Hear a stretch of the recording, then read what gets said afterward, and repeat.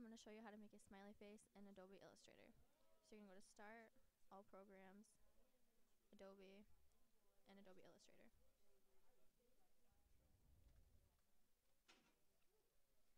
You're going to go to File, New. You can call it whatever you want, but I'm just going to call it Smiley Face.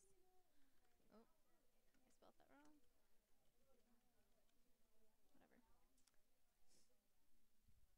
And then click on the rectangle and hold it down. And you can click on ellipse. And you just drag it to whatever size you want it. Then you click on the ellipse tool again to make the eyes.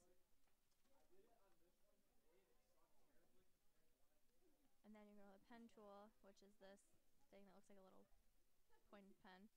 And you're going to click, and you're going to hold it, and you're going to just drag up